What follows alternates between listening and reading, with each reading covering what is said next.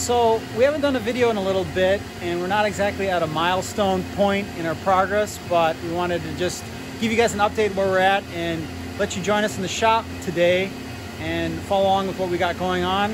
It's going to be a little bit more of a vlog style video, different format than what we normally release, but we thought it might be interesting, so let's check it out.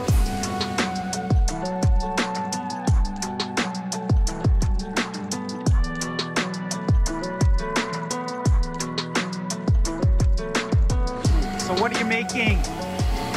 I've been glued to the CNC machine the last couple of days with the redesign of the engine mount and the forward nose strut. We've had to remachine a lot of parts. Right now I'm machining out some work holding to create some of the parts that we need. So it's this process of making the fixture and then making the actual part. So it's a little bit of back and forth. So what's the big hammer for? Big hammer is for making sure the parts fit together. No, it's for getting the work holding out of the machine. They get a little bit seized up, so you just give them a little tap and they pop right out.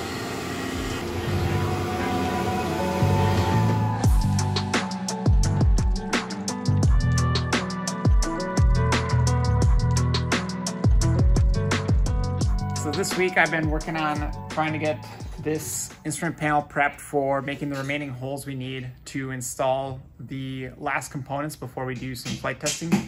To do that, I printed out the stencils for the remaining components, kind of a 1-to-1 scale, using just regular printer paper. And I've got that set up here like this. So one thing we wanted to do to kind of set the drill up, you got these holes lined up here in the right spots, but I've noticed that when you drill into the sork, the drill bit can kind of wiggle a little bit just because of the nature of the hard and softness of the material. So we have these MDF stencils that will kind of help align the drill bit as it's going through the sork. So I've got that all set up here with these clamps over top the paper stencils. It's more of a drill fixture, I guess, right? Yeah, drill fixture, that's a good way to put it. So I've got everything set up right now for the remaining holes I want to do. We got our switches for the ECUs and fuel pump, starter switch. We've got the hole for the Airmaster prop controller and the LED indicators for our landing switch. So I think we're just about ready to go. I ran into a little snag here, so I used these bits to create the holes for my stencils that I'll be using to guide the power drill into the actual holes I want to drill on the instrument panel. These bits are made for a CNC machine, and they're just a little bit too wide for this Milwaukee tool drill. So you can see there, they don't fit. That means I need to make a quick trip to Home Depot, so I'll be back in a second.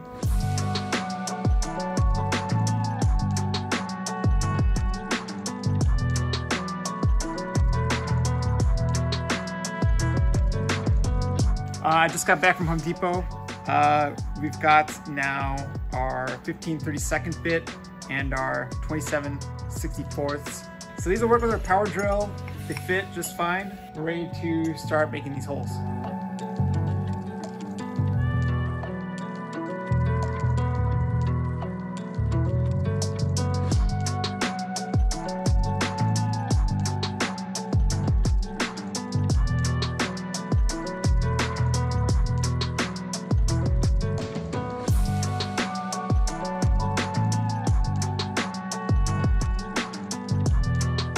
We have a whole bunch of different projects going on in the shop today. River's been working on his instrument panel cutouts. Keegan's doing a bunch of work on the Tormach, and I've been doing some drawings over here. I'll tell you more about those later.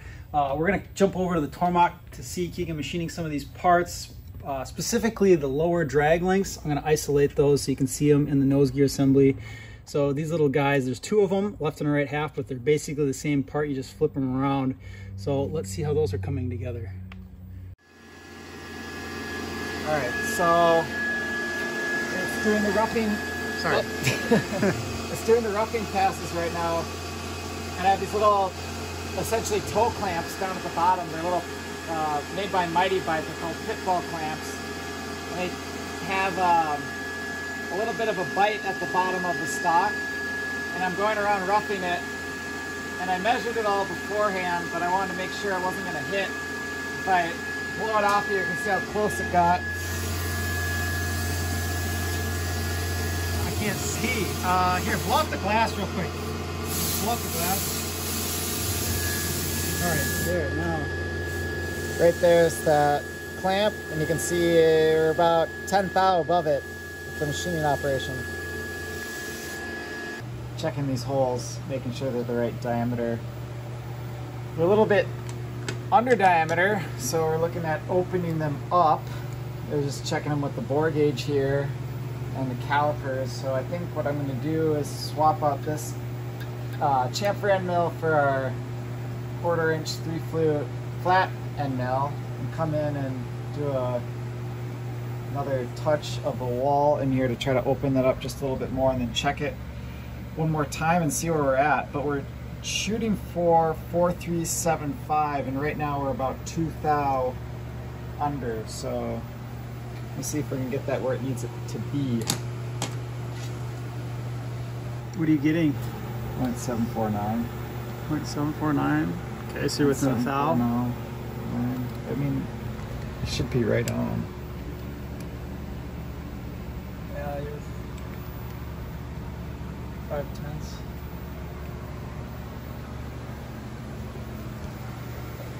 Okay, let's do that quick. So we gotta take our little pit bowl clamps off. Show me one of those. Let's see how those work. Yeah, I swapped out the bolt, so I have like 2 or 3 threads, but that's plenty for just this little part. Let's get a look at this last one you got in here. Okay. So it actually pinches over and down, so it's nice. It pushes it up against our datum face here and our bottom datum face. Okay, so op 1 is all done. That's not how I expected it to sound, actually, the way that clanged. Well, yeah, I'm gonna take the bandsaw now and cut this off so I can separate them, and then you can see we have these holes underneath here. We're gonna do the same thing we just did with the stock on op 1, and we're gonna replicate that for op 2. So I'm gonna flip this over up against the back face here and then clamp it down here. But you're just gonna do one at a time. Yes, just one part at a time.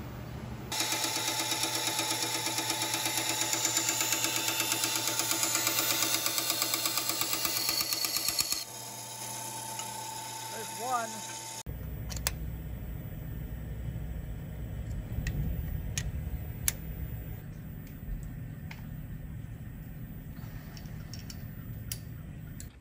So Keegan's been making a bunch of these nose gear parts over on the Tormach. Got the lower drag link here. There's another one. He's made a couple. And the Tormach right now is a little bit of a bottleneck for our machining process. So we're trying to work with some outside machine shops to make some more of these nose gear parts. I've been making drawings here, dimensional drawings, so that we can communicate all the tight tolerance dimensions to the machine shop that we're working with. And that's important because all these parts have to fit together as an assembly.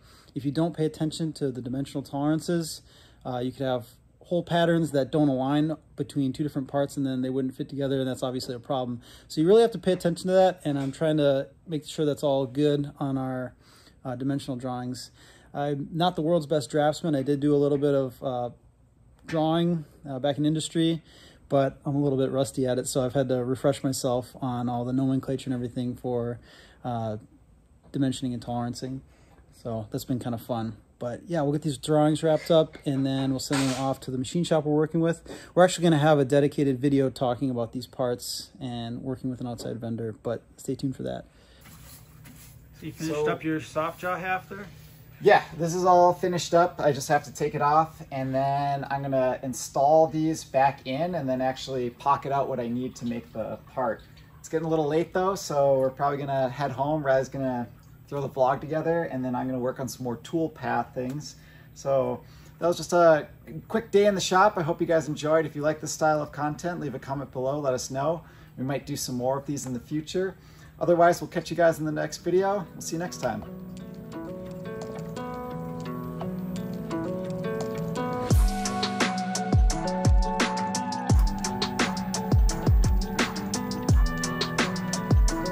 just finished the design review for this thing.